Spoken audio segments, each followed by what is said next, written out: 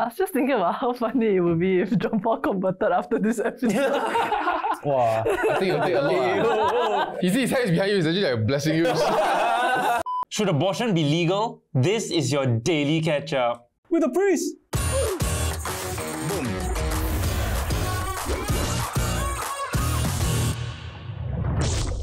Hey guys, if you're liking the Daily Catch-Up podcast, do remember to drop us a sub and like this video as well. So this subject, I remember having a conversation with my priest, the priest that married Pat and I, and we had a conversation about pro-life and pro-choice. I remember that conversation, he managed to shut me up quite a bit.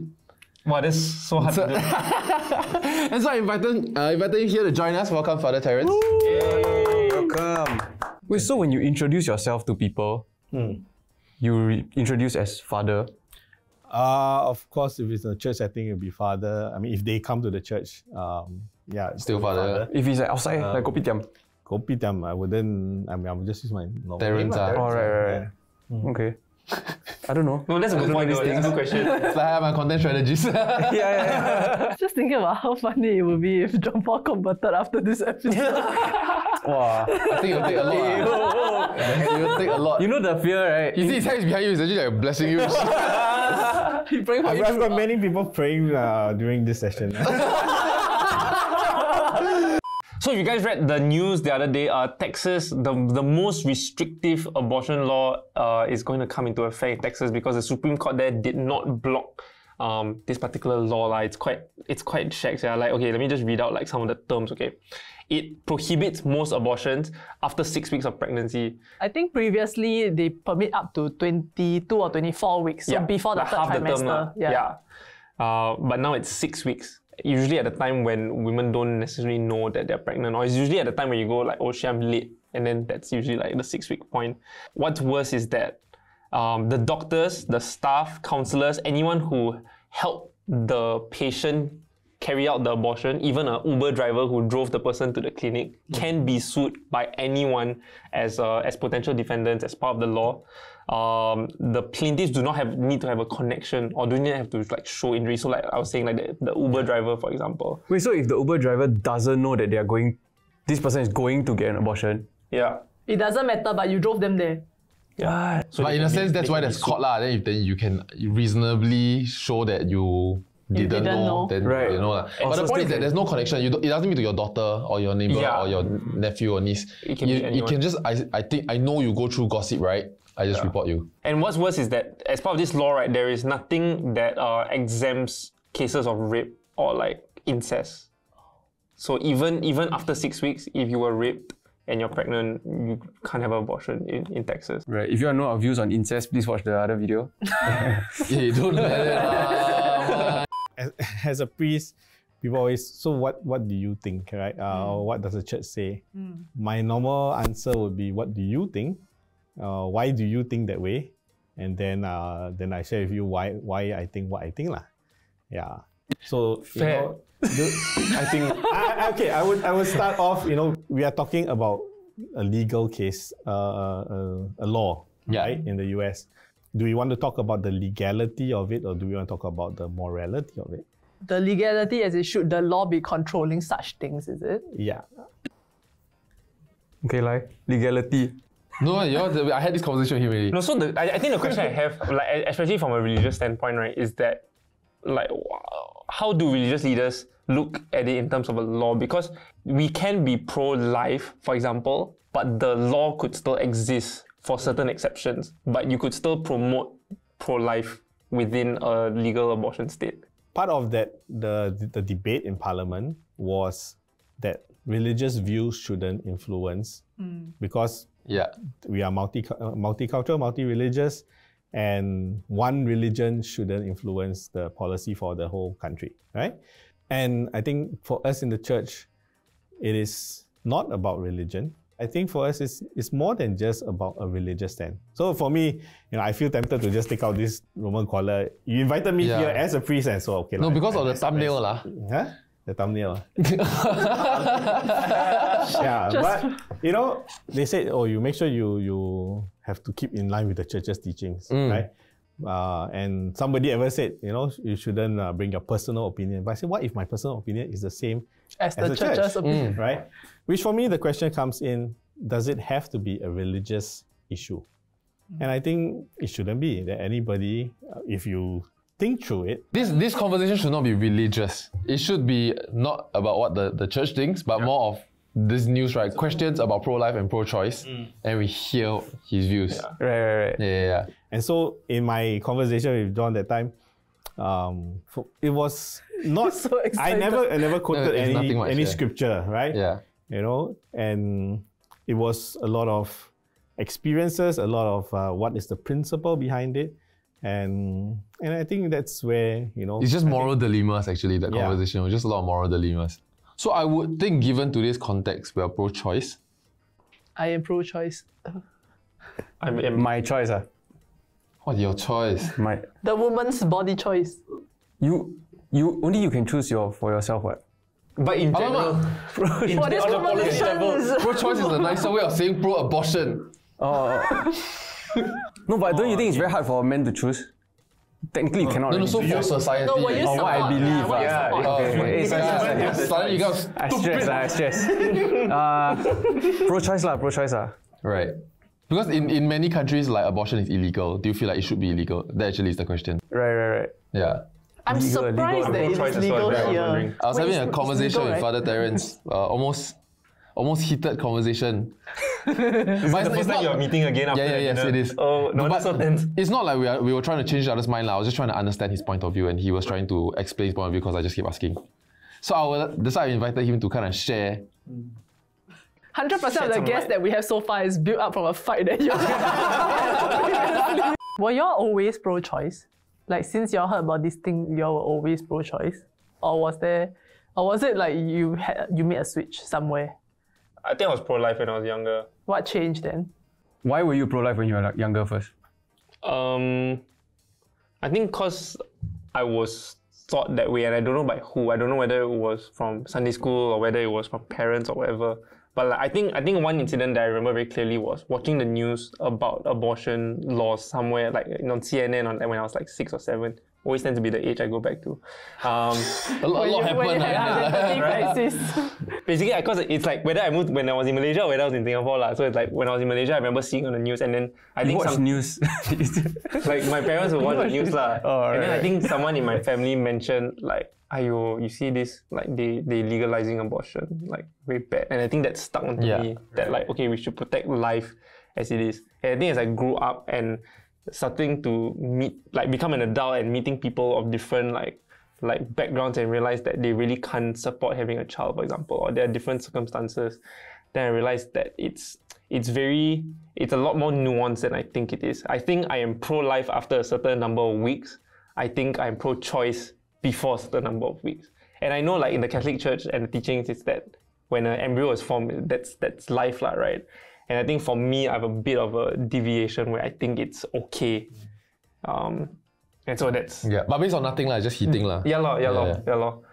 So Ben Shapiro actually has interestingly quite a similar point. Right. So he talks about how he is pro-life because he said a lot of pro-lifers see it as like you're murdering the baby because as an embryo maybe it's a life already. But then so he talks about like at what point do you count it as a life, right? So is it when it has a heartbeat? Then there are people that use pacemakers, right? Then are those people not human? No. So is it when they breathe? Then that's when they are born. So that's way later. So then how do you define it? So it's either you define a specific one or you don't define at all. So I thought that was quite an interesting point he made. Right. But So Ben Shapiro's pro-life lah. I think you bring up a very important definition. Is it a human person? And that's where they've always been trying to argue, right? I think the church's stand is that basically do not kill, and it is a life, right? Bringing in all the what if this because of deformity, because of rape, because these are external circumstances. But I think the first starting point is, when does life begin? Is it a human person? Does it have human rights, right? Or do the rights only happen after you give birth? Or so that's where a lot of the discussion comes in. yeah. So like what you mentioned, right? If the church's stand is like no matter what, do not kill, right? And that it is alive regardless of how old it is already, right? So when it comes to us talking about exceptions, right? then does the argument go to us weighing life? So if I choose that, okay, this child came from, it's an unwanted baby, right? So I'm valuing my own life over the baby's life, which is why I feel like it's fine to take the baby's life such that I can live my life.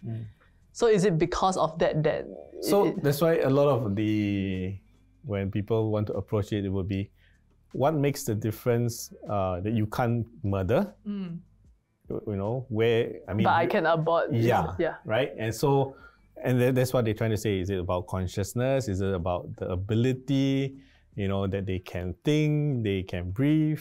And you all have given some examples that there are also some humans who are born already, and this is where maybe the world has gone towards what we call utilitarianism.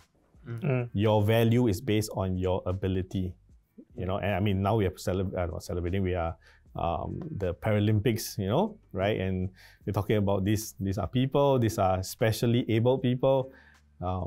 So the dignity, right? And if you're going to weigh people based on their function, right, then that leads to a whole slippery slope. I mean, that was what Hitler and all that was doing. We are the superior race. So jumping back to Denise's question of were we always pro-life and pro-choice, right? I felt like I always grew up with the belief that abortion is just not a great thing to do. And I feel like even today it still is. Right? No one goes out thinking like, I'm not going to use condom because just abort, cheap, you know what I'm saying? Because at the end of the day, condoms are cheaper. In that sense, right? Of course. So I always grew up thinking that, okay, abortion is bad. So like if the church thinks that it's not good, I'm like, okay, we can run with that. Until then we realize at the end of the day, if I don't want, if one day I become a father, then I just choose not to lah. How can I make other people feel like you shouldn't abort also? Especially if I'm not going to take care of that child for you. You know what I'm saying? And that was kind of how I flipped in that sense. Like not flip angry, but more of being pro-choice in a sense, but but as a father, you will be raising the child also, what? So then you're helping. No, but I think as a father, it's when it's other people. So like for example, if we look at Republicans, they tend to be well-to-do white males, for example. And so then when it comes to abortion cases, like quite a lot of the reasons why is because of economic reasons or financial reasons, circumstances, and they tend to be of slightly lower class lah. And so then when the upper class is making decisions for women of like slightly lesser fortune, for example, it seems a little bit unfair in that sense. Because it kind of sets you back in your development years, in your 18 to 25 age, where what you do at that time can perhaps exponentially grow what you will be in the future.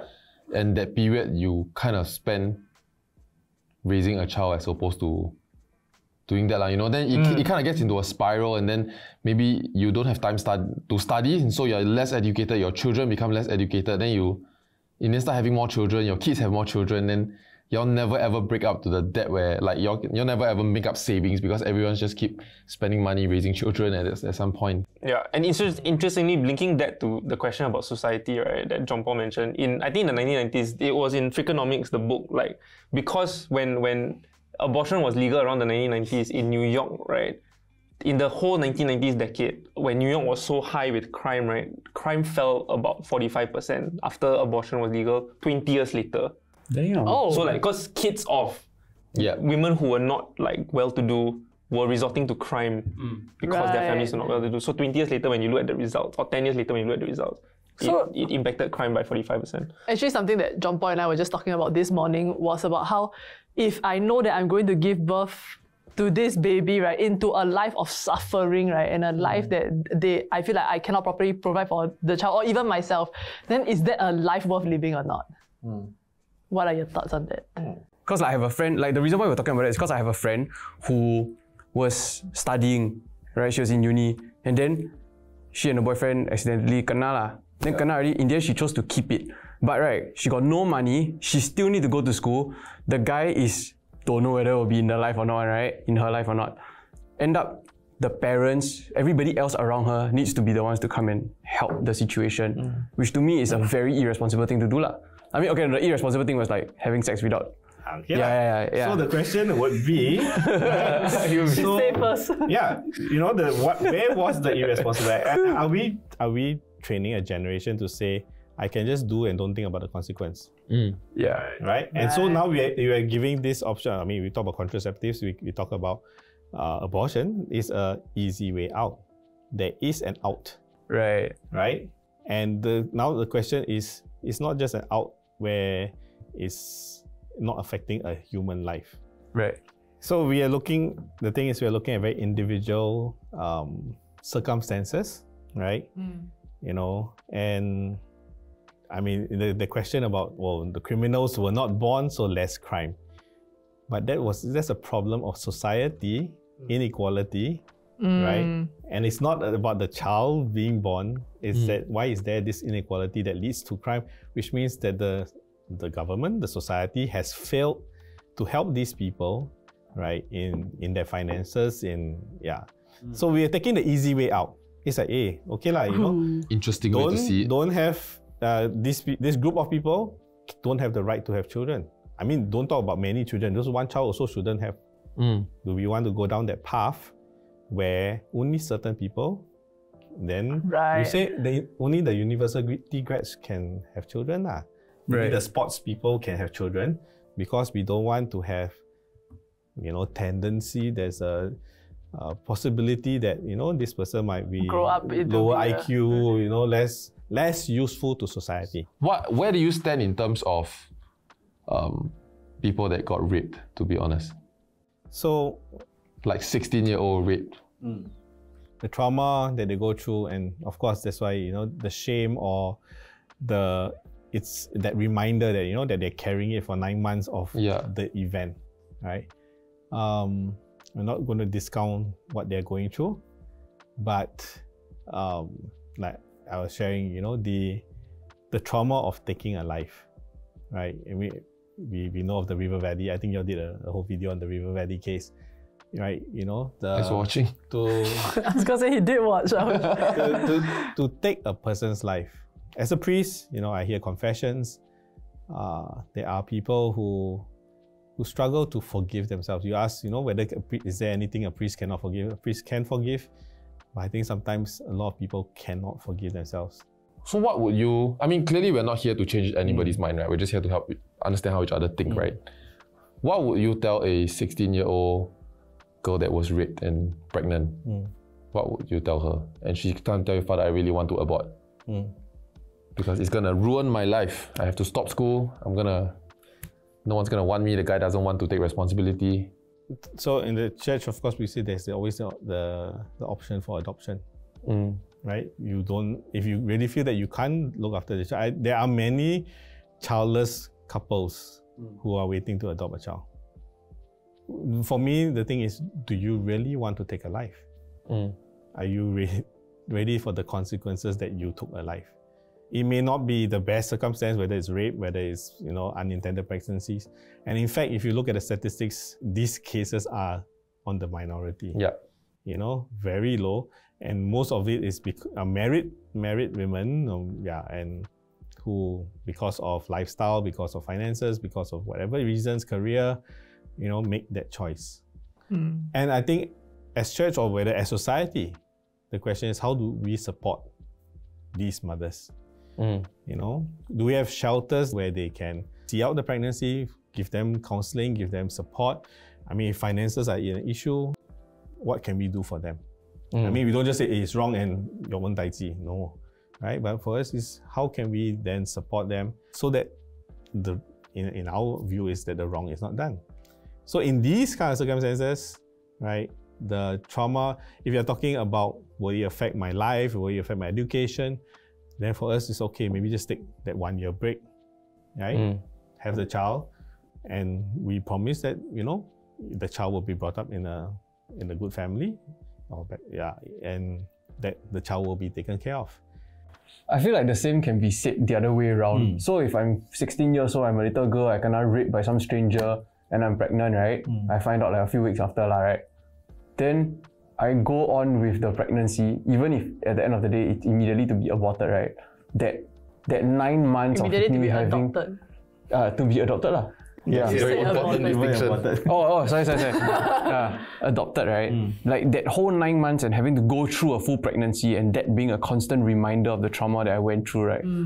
I don't know whether a 16-year-old can handle something like that. Will you forget, even if you abort, will you forget the rape?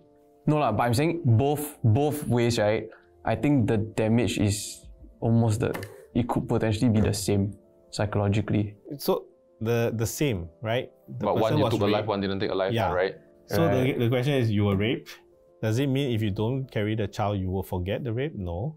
You would still remember it. So for that 9 months, right? So that's why we say for that 9 months, how do we support this person through that, right? It's not going to change the fact that the rape happened. But now the question would be, if you're going to actively take this child's life, you kind of understood why that conversation another trauma, went heated. It's another trauma that you're adding on. You know, not that if I do this, then I won't remember that I was raped. If that was the case, then maybe there was something to think about, but it's not. Okay, so vasectomize lah. Everybody, everything also cannot actually do that. The one that I want to bring up was, what's your view on I mean, so let's say, deformity, Down syndrome. Actually, I was thinking about that. I wanted to ask y'all. Right. If you're pregnant and the doctor tell you there's a good chance your child has Down syndrome, what will y'all do? I would lean towards. Just say Yeah, I would lean towards maybe aborting. Why? Because it's not so much for me, but I would feel like the quality of life for my child would be severely diminished lah. And like, would I want, we can talk about, does a child have the right to choose for himself or herself? But then it's like, I as a parent, like, there's so many decisions that a parent makes for a child also, right? So then like, if I feel like the life of a child is going to be severely diminished because they have Down syndrome. Is it really for that though? No, but then so does the quality of the child's life hinge on the child's happiness or on how society perceives what a good quality of life is, and then imposed onto that child? Yeah, but at the end of the day, that child... It's a good question, but at the end of the day, the child would be subjected to societal norms anyway, because it will be a child that exists in society. So, but that doesn't mean that they are not happy in like the lives that they lead, whether or not sheltered, right? Yeah, but then if society is structured in a way where they have to get work, then work is like normally for able-bodied people, then they will be of a different class of people anyway, if we're going to be frank about it. So and then, sorry to cut you off, but I feel like it falls back to the same argument as the one that we had just now about my child's going to be a criminal when I grow up. Yeah. So in a similar sense, then should society not work towards being more inclusive rather than me killing the child? In an ideal world, yeah. In an ideal, but we both know that's not happening. Hey, this is supposed to be the Catholic table. Why have they flipped over and this has become the sinner's table? Even John Paul. Yes, yeah. Oh, my hands. Yeah, honestly speaking, 2 years ago, or maybe 3-4 years ago, if Pat got pregnant and we know that there's a problem in the child, I don't even need to know with certainty. I feel like if the doctor say 1 in 5 chance that your child will be deformed or Down syndrome, for example, I feel like I would abort. But then what changed is that then I realized that I'm already very lucky and very blessed to have a lot. Oh, it wasn't our conversation. No, it's not. No, I feel like I'm very lucky. I'm very blessed to have a lot. Like, God has given me so much in life that I feel like if anybody in this world will be better supported to take care of a special needs child, because they will come into the world anyways. Who's gonna raise them? Right? I feel like I have enough to raise them. Like, I'll have the support system to raise them. Make them look like shit. Yeah, make me look like this lah. It's fine. No. I feel like you sufficiently cater yourself very well because it's not for yourself. You're being selfless. For me, the 2-3 years ago self will be nothing about. It's for your own convenience. Yeah, it was for me lah. Like, but no mate, you wouldn't if you're a dad or if you're a mom. Unlike the both of you, I'll consult my partner. I'm gonna get the fight myself. No, back to this law, right? Like now I'm really quite confused between pro-life and pro-choice because the pro-life law seems to push the pro-choicers to basically make a smarter preemptive decision before they just around, ensure right? there are stronger support systems for example, what he was talking about. Yeah. So instead of waiting until you have to, like what you mentioned, right? Wait until you're pregnant already, then you go figure it out, right? Yeah. You just make a smarter decision earlier. No, I agree. I think of course there are anomalies that like what we're talking about where there's rape and whatnot. We can disagree with that. Yeah. Right. And like we don't disagree. It's just that there are also people that choose, either way I'm going to suffer a level of guilt. Whether it's an abortion guilt, or as in either way I'm going to suffer in a manner. Whether it's abortion guilt or whether it's the rest of my life. Or the next 1-2 years of my life, right? But at least I will decide my suffering in that sense. If religion was not a matter. Right. If my moral is like, right, then I choose my suffering. I feel like that's the thing that you can't take away from people that are pro-choice. No, but it's really, again, what do we understand about the value of life? What do we understand? When we talk about happiness, I mean, I don't know how often you interact with those with Down syndrome. Does it mean they are not happy? A lot of times we project our idea of what a good life is, and then we think that they won't have a good life. Yeah. But for you, you're saying I have the finances to support them. I have the support system to support them. But I think the bigger question is, do you have the heart to support them? You have enough heart. This guy. Right? Are you insinuating that I don't have? I'm not saying. Right? Ultimately the question is maybe bringing the church point of view. God is asking you, do you have the love? Right? And this is a time for you to exercise that love. Right? But again, how, maybe in the future we are able to test the baby more than just about deformities. We are able to test the baby about whether the baby can study. A lot of non-physical deformities. Are we going to use that? They say, hey, this child... You can already do that. Okay, yeah. So it's just not allowed in Singapore. Yeah. So do we want to go down that path, right? Of, again, what is ability? What is quality of life? What the value of life? And this, I mean, the church would say, what Pope John Paul II would classify as as the culture of death. That we are now in a society that doesn't place a value of life just because a person is alive, but based on all these other abilities, the utility, the function of a person, that this person has a greater value than another person. But yeah, I think at the end of the day, we are not telling people to be pro-choice or pro-life. But I think what our conversation has driven at mostly today is just know the consequences of whichever is the one that you take, right? Yeah, and I think for most people who, I would assume if you're watching us, you would tend to maybe watch a bit more left-leaning media as well. And so a lot of the information that you get tends to be a lot more pro-choice. And we are pro-choice, I mean, besides father. And so I think it's helpful to understand the arguments from the other side also. Yeah, and if the media is covering this and they're trying to make you focus on this, think about what they're not talking about. In the news. Trying to distract, is it smoke screen? This is the smoke screen.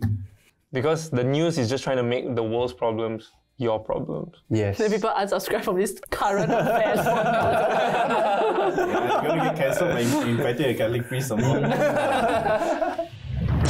Hey guys, thanks so much for watching. If you like what you watch, remember to drop us a subscription and drop us a like as well. We'll see you next one. Bye-bye. Bye.